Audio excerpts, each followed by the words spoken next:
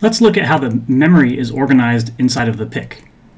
This is a 32-bit system, which means that every address for the 8 bits of memory is stored with a 32-bit number. An unsigned 32-bit number goes to 4 billion something. So that means there's 4 billion addresses,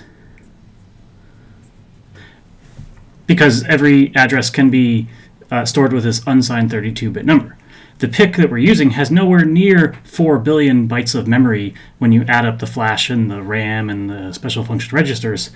So that means that we can play some tricks by saying that a lot of these addresses don't exist. So let's double up on the physical addresses that we have. Let's give every physical address maybe 2 addresses in code, and then we can maybe try to speed up our code by having this weird map of one physical address has 2 virtual actual addresses in code. So to really think about how this works, let's consider our CPU. This is the main brain inside of the PIC. How does the CPU work? Well, it says, I need an instruction. So it goes to flash. This is where, when we write our code, it gets compiled, it gets stored into flash memory. The CPU goes and says, I would like an instruction. And the flash says, okay, here's an instruction. And our code might look something like, the variable C is equal to the variable A plus the variable B. So in C, that's a simple single line of code. But in machine code, in the assembly language, there's more specific steps that happen here. It says, let's allocate submemory to store this variable C. Let's go fetch the value of A. Let's fetch the value of B. Let's sum them into some temporary space. And then let's copy that summation into C. So this one line of C turns into many lines of machine code. And each of them has to be grabbed from flash and then put into the CPU so that it can run through them and do all this stuff. Okay, so it grabs these instructions. Then it goes to RAM. So RAM is where our variables are stored. And it says, let me go allocate some space for C, and then go grab the value of A and B. And each of these instructions is taking like 1 clock cycle, or 1/80 millionth of a second. So the data is coming back and forth from RAM. The instructions is coming back and forth from flash. One thing we can do to try to speed things up is recognize when are we doing things kind of like maybe over and over. When are we accessing the same part of RAM several times? When are we grabbing instructions that are maybe in a loop? Can we store them locally within the CPU so that the CPU will realize when it needs a variable for RAM, maybe I don't have to go all the way to RAM and get it back. I've already got it located inside of my local memory inside of the CPU, and those are called the CPU registers. I'll just write reg. And you could think of them as RAM that is built into the CPU, and there's very few of them. There's like 32-bit numbers inside of the CPU that are these special registers. And our code, once it's been processed by the compiler, it might recognize when occasionally we don't need to go and grab something in RAM because we've recently used it. It's already still in the CPU registers. Let's just keep reusing it. So that will speed things up. The problem is that sometimes we don't want to do that, and the compiler will be tricked. So for instance, we have also peripherals.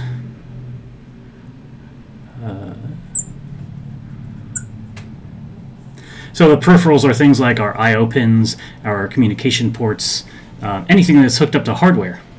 And the peripherals can be programmed independently of the CPU.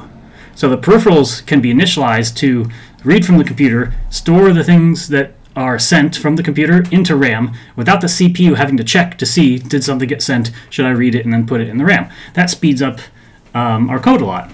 But that means our CPU might try to get some value from RAM, like the latest character we received from a computer, store it in the CPU register, and then it'll keep acting on it within the CPU register because why go get it from RAM? I still have it the last time I used it in the CPU register.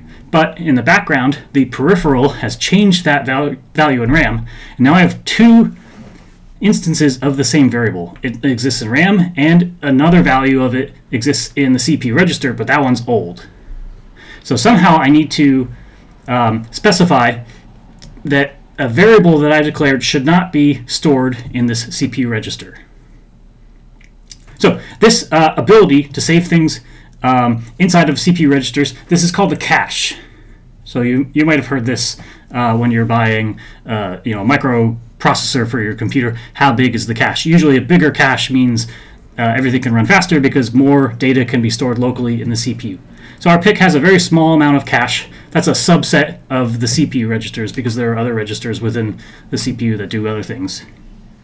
But we need to be able to specify what variables should be able to be cached and what shouldn't be cached. So what shouldn't be cached? Sometimes RAM, so things that should not be cached. RAM. One reason why we might not want to cache RAM, although we can cache RAM, is that the RAM is actually very fast. The RAM is accessible within 1 clock cycle. Things that should definitely be cached are things that are slow to access. For instance, Flash. Our instructions only run at like 30 megahertz. That's as fast as you can get them out of memory. But the CPU can run faster than that. So it'd be nice if the CPU could prefetch them from Flash, store them in the cache, and then make them available faster. Should definitely not cache anything to do with the peripherals, which we call special function registers. We'll have another video specifically on SFRs soon.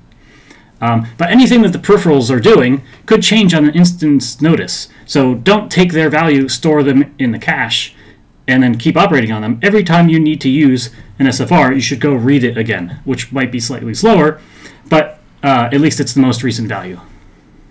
So that's how you should think about what should be cached and what shouldn't be cached. If it's changing in the background, if it's fast to access, don't cache it. If it's slow to access, you should probably try to cache it. So in terms of our address, how does the compiler know should something be cached or not be cached, and how can it kind of quickly make that decision without having some kind of if statement in the background of the code saying, is this variable cached before I try to use it, should I try to load it, that kind of thing. Well, we have 32 bits for every address, but we don't need nearly that many. So when you think of an address is going to be something like 0B, and then there's 32 ones and zeros. Let's reserve the leftmost 3, so the 3 most significant bits, to say those 3 bits will tell us whether this should be a cacheable or non-cacheable variable. And then the compiler, when it goes through and says, okay, everything in Flash will get 3 bits in the front that say this can be cached, and everything in the peripherals will have addresses that the 3 bits say it should not be cached. And every time the CPU hits an instruction that says go grab this piece of memory for me to act on, it will, in hardware, check the first 3 bits to immediately know whether that's in the cache potentially already or it is not, and it has to go read it. So that means we have physical addresses, PAs, and really the first 3 of the 32 bits that represent this address aren't real. They're really just inside of the CPU to remind it whether it's cacheable or not. So you can take a virtual address, which is if you were to look at your compiled code and see, oh, this variable lives at this address, you could look at the first 3 bits of that address to see, did the compiler make it a cacheable or non-cacheable value?